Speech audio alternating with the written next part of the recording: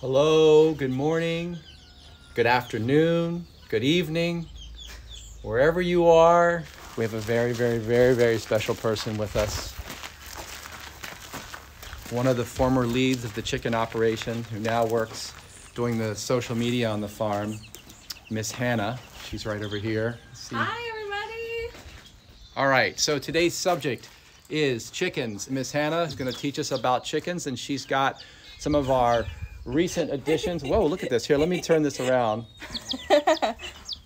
So, yeah, we got some of our baby chicks here. These guys are like 2-ish weeks old. They will eventually lay eggs, but right now they're just hanging out. yeah, just go back to the first one there. Yeah. Okay, so we're gonna learn some interesting things about chickens. We're gonna learn about their role in our ecosystem. And then after Hannah talks a little bit about these chicks, we're gonna go over and meet Butterball, who is a hen that is one of our favorites. And you're gonna learn why her name is Butterball.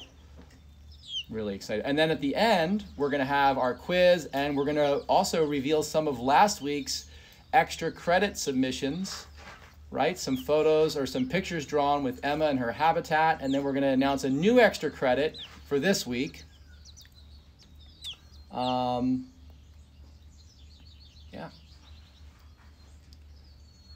Now we're going to learn a little bit about Miss Hannah. All right, Hannah, it's all you. All right, so tell us. Actually, let's tell everybody like how you came to find yourself here at Apricot Lane Farms, and what your role was for a number of years. Okay, wow, okay. So I came here as a WOOF volunteer from Ohio. I had never farmed before. I just wanted to learn about the interconnectedness of everything. I found it on the WOOF website, shout out to WOOF.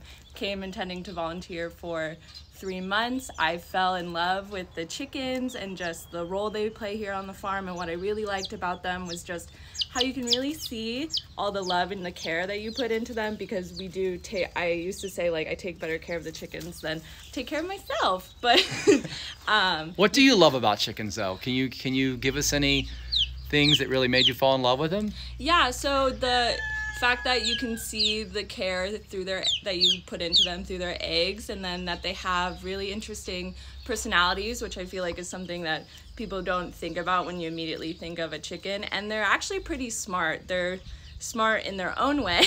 I feel like they get kind of a rap for being dumb, but they're pretty smart birds, right?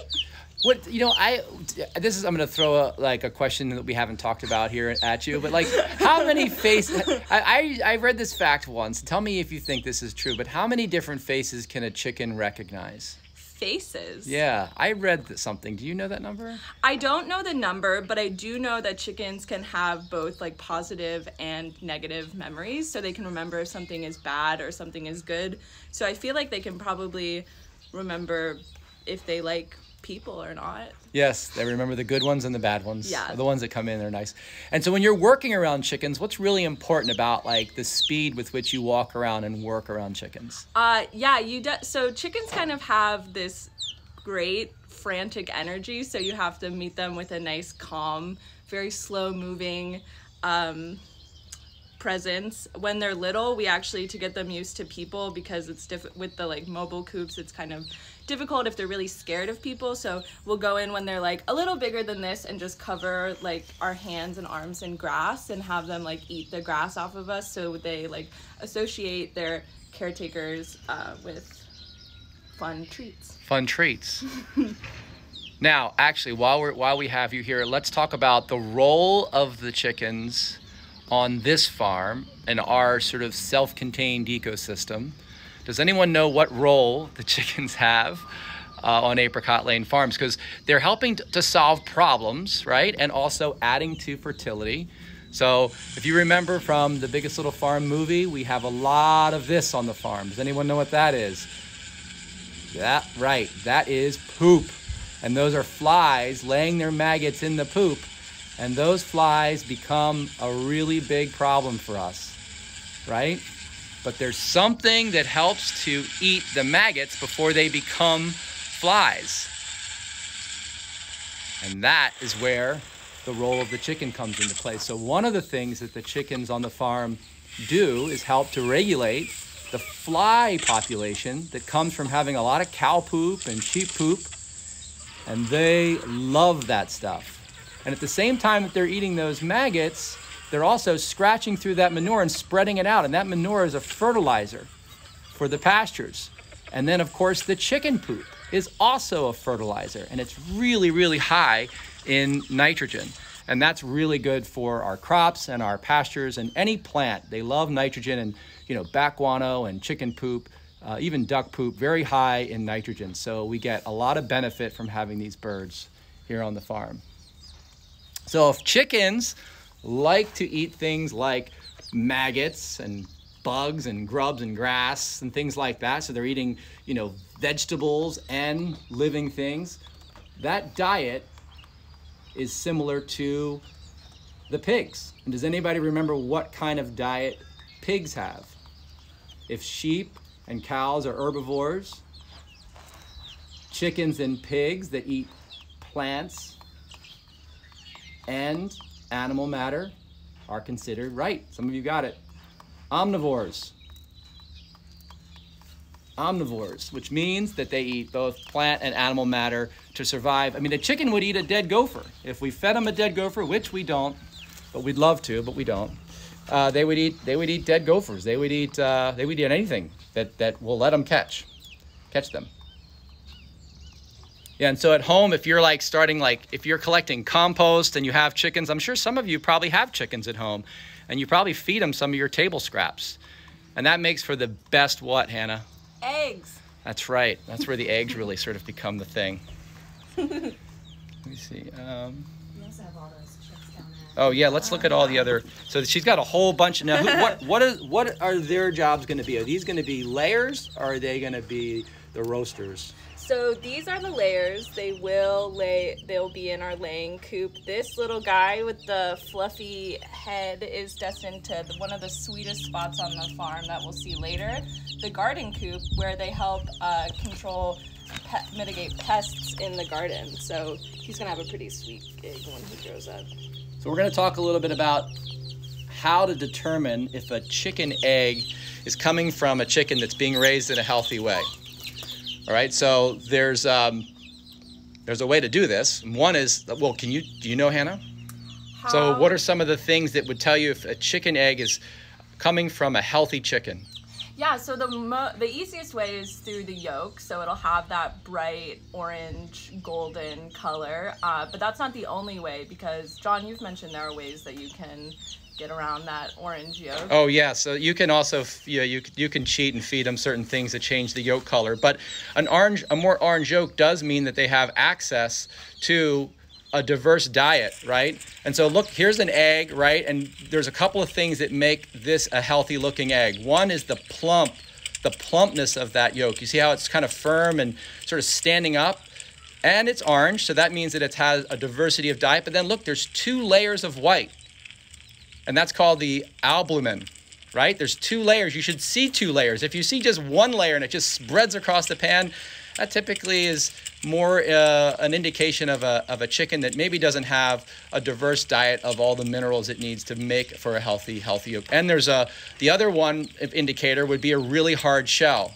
And I was going to have Hannah take an egg and crack it against her head to see if it was hard enough, but we won't do that to you today. I have my hands full. Yeah, her hands are full. Yeah. And actually, you know what? This reminds me of talking about all the egg stuff. Reminds me of, so has anybody ever at home eaten an egg, or say had a hard-boiled egg and there's 2 yolks in it? They had there's twins in the egg, right? Well, something crazy happened here a couple of years ago on Apricot Lane Farms. We cracked into a huge egg, and beyond just being twins, there was something else incredible inside this egg. And I have the footage here. So look at the size of that egg. So that's Tina, who used to run the chicken operation. She cracks it open and look, a yolk and another egg. How insane is that? Everyone was very, very excited. I have not ever seen that again, but look how big that egg is. And that is all real. None of that is fake. she carried that around in her cart all day long, and she said, "Hey, I've been wanting to crack this open. Do you want to see what's inside it?" I'm like, "Oh my gosh!" And I pulled my phone out, and I'm so glad I did, because no one ever would have ever believed that. Yeah. No. All right, so the other thing that we're going to talk about now is sort of breed and egg color and how that happens, because I'm sure you get that question a lot, Hannah, right? And we got a question from Megan and Maddie from Grass Valley, California, and some other folks who asked, are there differences in taste and nutritional value in the different types of chickens and different type of chicken eggs, but also, like, does the color and the shell matter? Like, is there a taste difference? So no, the color of the shell does not matter as far as the health of the egg. So a white egg is just as healthy as a brown egg. There are plenty of chickens that naturally lay white eggs, and so what determines the color of the egg is the breed. So all of these guys are kind of different breeds, so they'll all lay different colored eggs. And we actually have a box of eggs here that maybe here. We'll set it down here. Maybe I know it can help me open this up. This is a box of our eggs, and look at all the different colors. So look at all those different colors. Do you want to talk about some of the colors there and tell us, like, where did this one come from? Look at this spotted egg. Where did that come from? Yeah, so these spotted eggs are really cool. I call them freggles because that's like freckled eggs. Oh, a freggle. So you made that term up. So that is maybe we'll make that one of the quiz questions. What is a spotted egg called according to Hannah? A freggle. So the way that this happens is pretty cool. So a chicken forms the egg inside of it layer by layer. So it starts out with a yolk, and then as it moves through the chicken's body, each layer is added on. And the final layer which is called the bloom, is kind of sprayed like spray paint. So this is from a chicken that has kind of an uneven spray can in it. So it sprays it hard in some spots and not hard in others. So that's how that happens. Yeah, it's pretty cool. So there's some people, when they buy our egg boxes, or actually we've heard that they go into the store and they will take all the blue eggs and green eggs and put them into one box because they think that the blue eggs and the green eggs taste better. True or false? False. False. They do not. The taste is no different unless that blue egg chicken just happens to be on a diet that's different than the rest of them, right? So how many different breeds do we have on Apricot Lane Farms? We have 14 different breeds, which is a lot.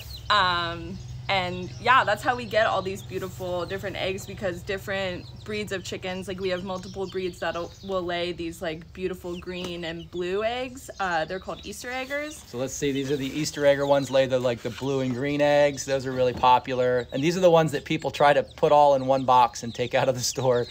And that's what this little chicken will lay. So that's an Easter egger right there. They have like the little eyeliner, if you can see. I know it's really blurry, but they kind of look like Chris Angel with the eyeliner.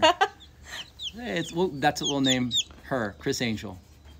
And so what are some of the other characteristics of the breeds that we have? So what are we looking for, I guess, in the characteristics of different breeds? So what we're looking for, I would say, are these little barred rock ones. The black ones have really great characteristics as a breed. They're really good moms. They're not flighty, which kind of means they're flighty is when a bird is kind of a scaredy cat and it jumps out of the fence really easily. It moves very quickly. They generally have like lighter bodies, and the other breed character, good moms, good layers, and flighty. Yeah. Oh, and productivity, how many eggs they lay. So every chicken doesn't lay the same quantity of eggs. Some are harder workers than others. And so just to clarify, the taste of an egg is really coming from what the chicken is being fed. And in our case, our chickens are on pastures and grass, right? They're out there eating bugs and worms. And that diversity of diet is infusing that egg with minerals. And minerals are essentially salts, right? And that is creating a flavor profile that is really what people when they eat our eggs describe as like a buttery, almost sort of fattier taste. And what they're really tasting is the mineralization coming from the habitat that the chickens are eating from. So now we're going to talk about the difference between a rooster and a hen. Does anyone know which one is the boy and which one is the girl? So if you said boy is a rooster, then you were correct. And so here's some of the different characteristics of a rooster. So obviously they're bigger. Well, typically they're bigger in size, right? They have bigger tail feathers. They have those big combs right on top of their head. And they have spurs on their feet, which I don't think we have any footage of, but they have these spurs on their back sides of their feet that actually they use to attack things that may be trying to hurt them or hurt one of their hens. And they're always little looking around for trouble. And they'll warn the hens if they see like a predator, like a big hawk come in or a dog. And oftentimes, let's say like, actually we had a bobcat come in and jump into our pasture one day, and it killed the rooster because the rooster went and tried to fight the bobcat. And usually that's the first thing that ends up getting hurt is the rooster, because he's always trying to sort of defend his ladies. And chicken farmers usually don't have the roosters and the hens together because the roosters don't do what?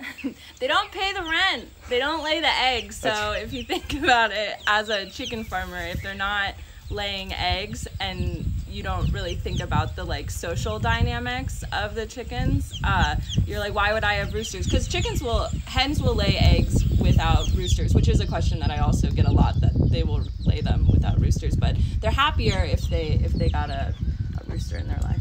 And then roosters do this really cool thing, and I'm going to show a clip of it. It's hard to see. We don't have really good footage of it. This is actually Greasy, who was actually sort of courting and trying to develop a relationship with a hen that jumped into his area one day.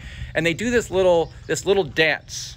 All right, so let's see Greasy do this little dance. He's doing this little dance. He's ruffling his feathers. He's stomping his feet around. And that's all a part of a ritual to try to attract the attention of a hen.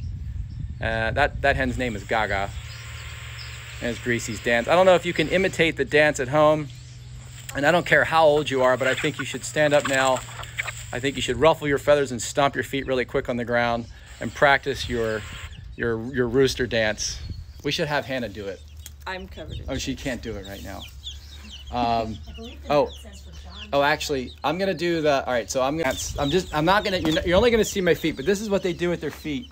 I don't know if you can see that, but they do this with their feet. You got to do that. That's the best part, is the feet thing.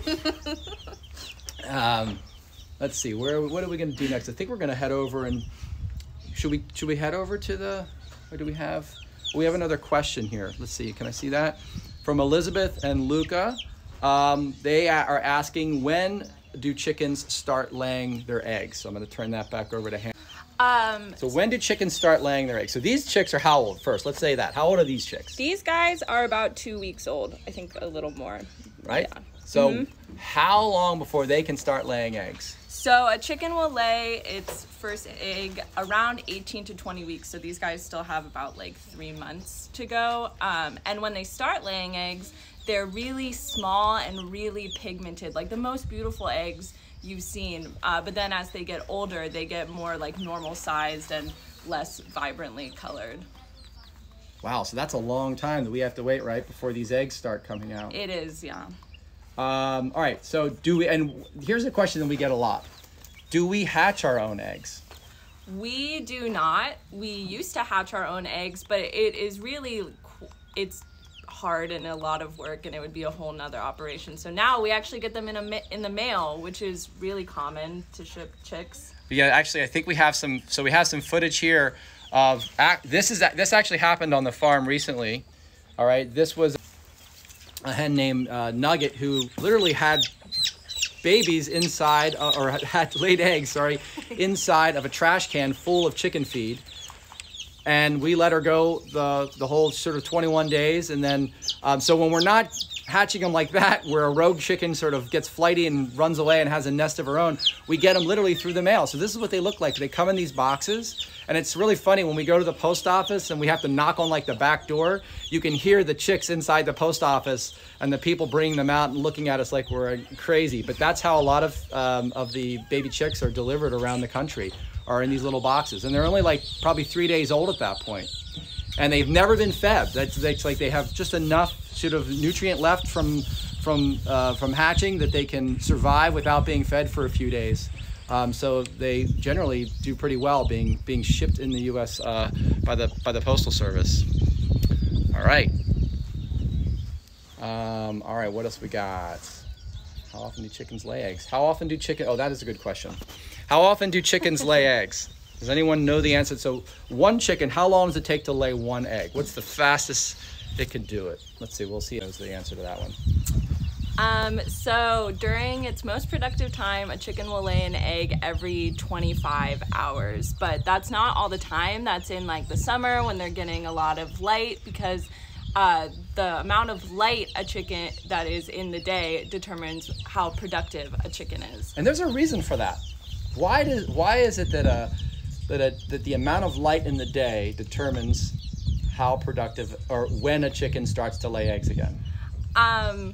So I'm not throwing one at you because I know the answer. It's rhetorical. I don't know if this is, it's the gland in their brain that signals to drop the yolk that needs 12 hours of light. But there's a reason so that I would say that the reason is so that they don't have chicks going into the winter, but more going into the warmer seasons. I didn't know that. Yeah. Right? So that way, that's sort of the evolutionary reason behind it. That way they aren't having chicks in the cold winter. Oh, and so here's something cool. So we're going to actually head out, so if you think about a dozen eggs, I'm going to go over here. If you think about a dozen eggs that you purchase, and it takes 25 hours for a chicken to produce one egg at a minimum. And if there was one chicken in your backyard producing that dozen eggs, that would take over 12 days to make a dozen eggs. So that's pretty insane when you think of how much work goes into creating a dozen eggs, right? All right, so we are going to head over. We have some, is it time for questions? We'll do that over there. Oh, we're gonna do it over here. All right, we're gonna head over, and there's a coop that we like to keep. We keep a small coop of chickens here in the garden. Oh, look, there's Molly. Hi, guys. You wanna come up and say hi? Sure. While we're walking over, and where's Bodie? He's right here too. Thanks for waiting around to say hi. Yeah. Hi, everybody. And I had a question for you, John. Are you going to teach people how to catch a chicken? No, I don't know if I'm gonna do that today. Maybe we'll try. You have to want to catch a chicken. That's the whole trick. You have to want to catch the chicken. Have you ever caught a chicken? No. No. All right, we're heading over to the garden. Do you want to come with us? You guys can stand on the outside here. Sure. All right, so let's turn around. We call this the garden. These chickens are actually really lucky. They may not be on pastures. There's only a few of them. They may not be on a pasture, but they get all the veggie scraps from our garden. Look, there's our garden cat, Whiskers. Oh, Whiskers. Let's just say hi to Whiskers really quick, because this is a rare sighting. Whiskers is one of the most fierce hunters on the farm. He can catch a rabbit his size and beyond. There's rumors that he's even carried a raccoon over his shoulder back to the barn. What do you say, Whiskers? Okay. Whiskers the wild hunter, and he also loves gophers. All right, back to the garden coop. And we have some questions that have come in. Sandra's going to give me. We have our guest. Oh, and then is that our special guest? Yeah. All right. Maybe we should well, you know what? Let's go with a question, and then we're going to introduce this special guest right here and why she's so special. Wait till you see this. All right, so let's get our first question. Why do we refrigerate eggs in the United States? Do you know the answer? I do, yeah.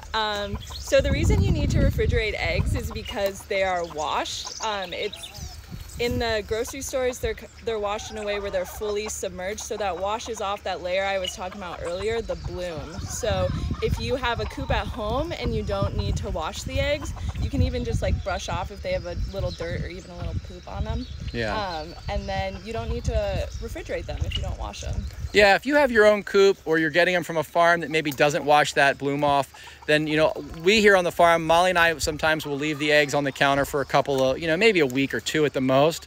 But generally, by putting them in the fridge, they do stay a lot fresher. And then what hatchery do we use? We use a couple different, right? Or what are we using now? We use a couple of them, but our main hatchery is Murray McMurray. Yeah, they're great. They have a lot of different breeds available that they can recommend for, like, if you live in a cold climate or a warm climate, or you want heavy producers and that kind of thing. And here's a question: How can you tell how old a chicken is? It's kind of tough to be exact, I guess, right? Yeah, I mean, you can tell by their eggs. So it's Their eggs? Yeah.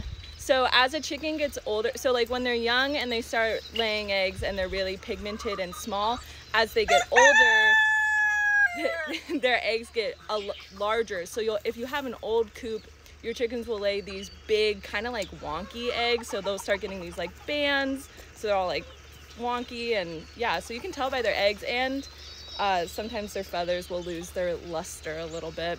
All right, and then what do you think, which type of chicken is the best layer? What have we found? I mean, there's species type. I mean, there's a couple, but. So on our farm, I love the barred rocks as the best layer for like a home coop. They are really nice and really productive. With the proper amount of lights, they'll give you about 5 eggs a week.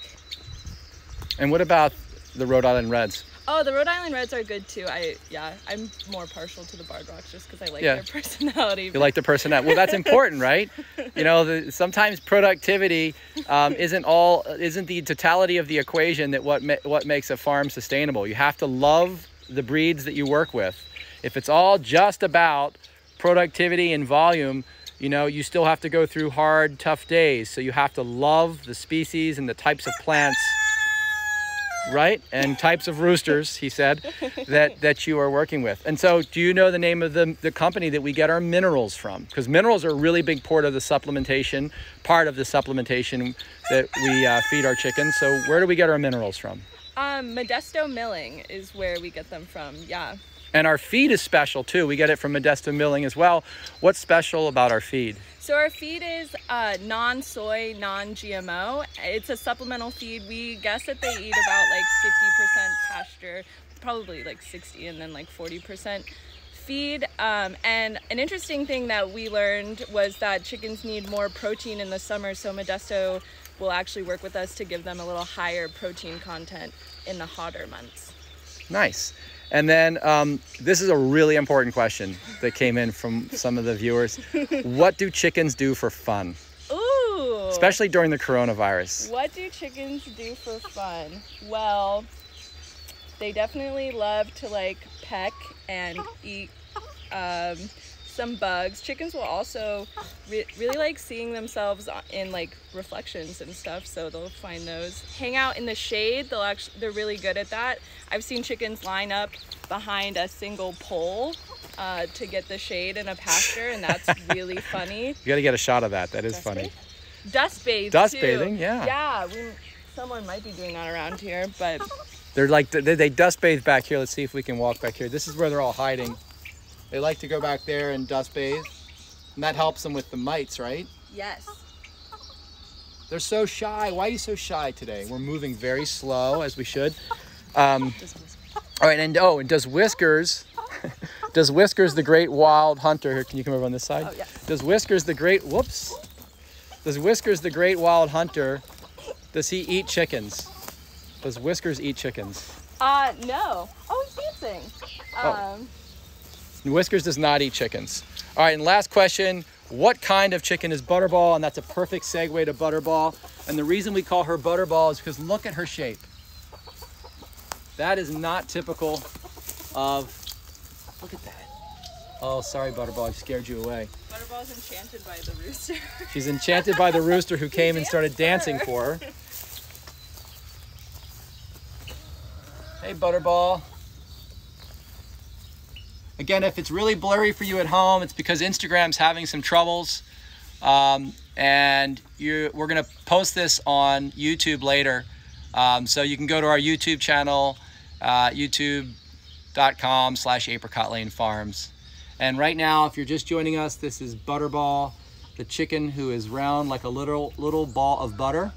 And she's one of the favorites here. And she's got just a great attitude and demeanor. All right, so this little coop has something in it. We're gonna go take a look. There's some eggs in here that these girls have just laid. Look at that, isn't that nice?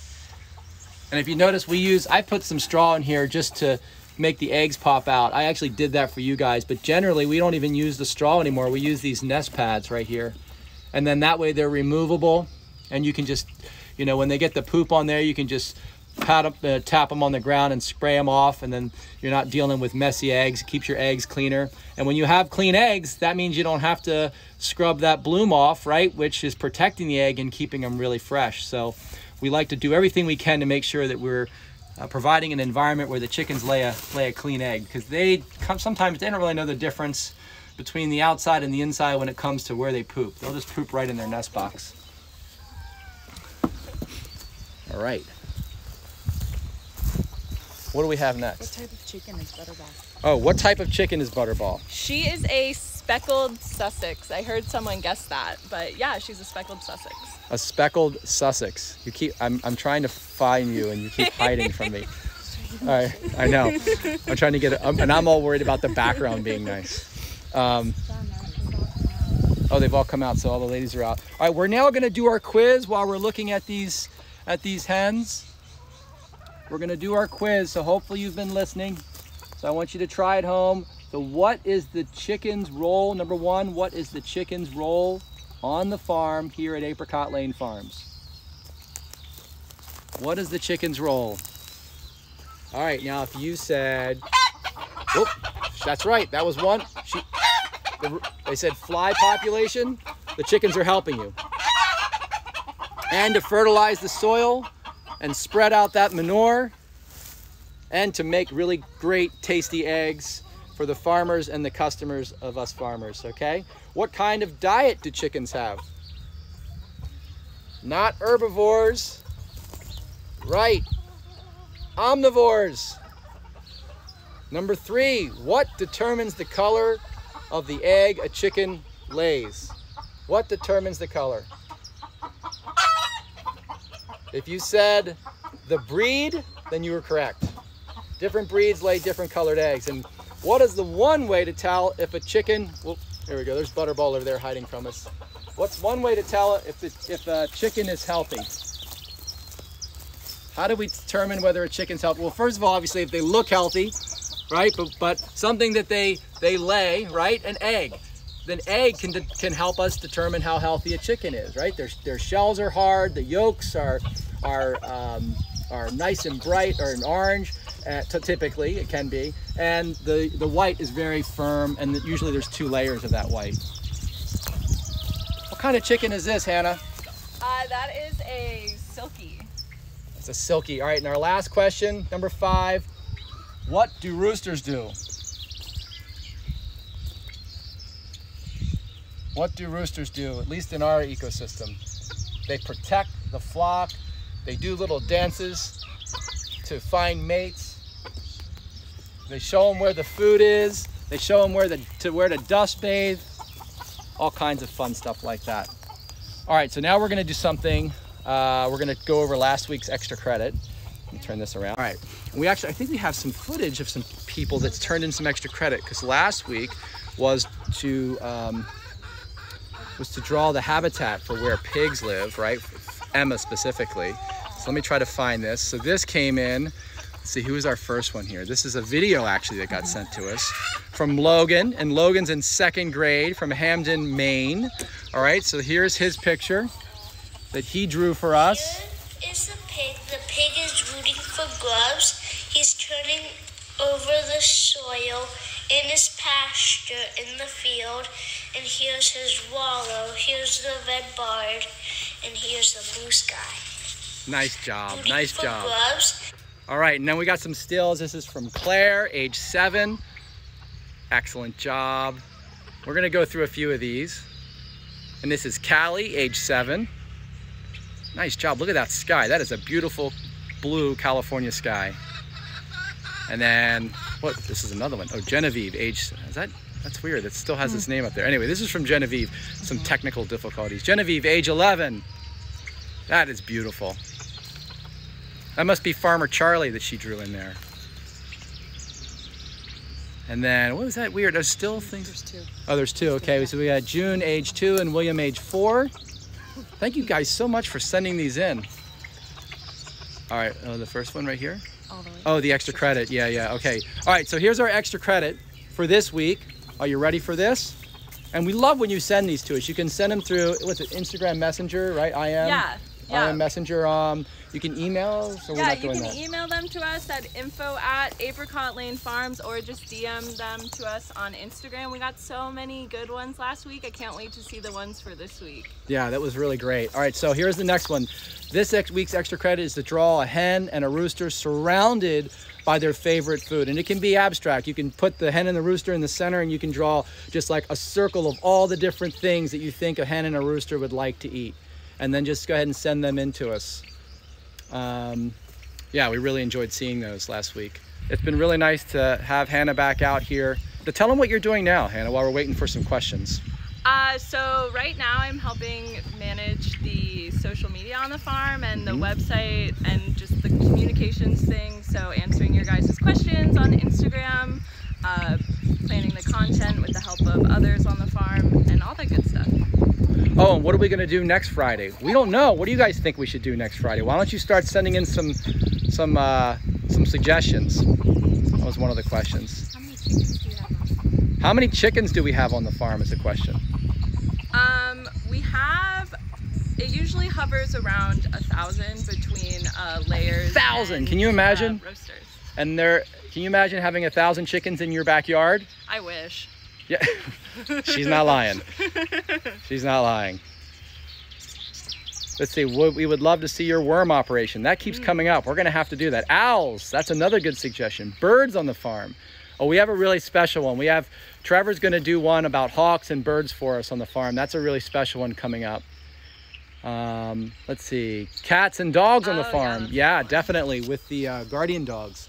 That's one that we're really looking forward. And horses. And we have one horse on the farm. His name's Rico, and he has a trick, which we should try to see if maybe he could do live. He can let himself out of his stall. Pretty crazy, with his mouth. And he can untie 3 or 4 different types of knots. He was Houdini in a former life. I think that's time. That means it's time to go. That's one crow or whatever. Time to go. Thanks for letting us sort of spend some time with you in your living room. Share this. Tell your friends that we do this every Friday at 10 o'clock. And then your teachers and stuff like that. We'd love to have more teachers involved with their classes. And Molly does the Thursdays in the kitchen at 10 o'clock. We're live streaming on Instagram, obviously. But yeah, thanks for joining us, guys. Take care. Bye. Bye-bye.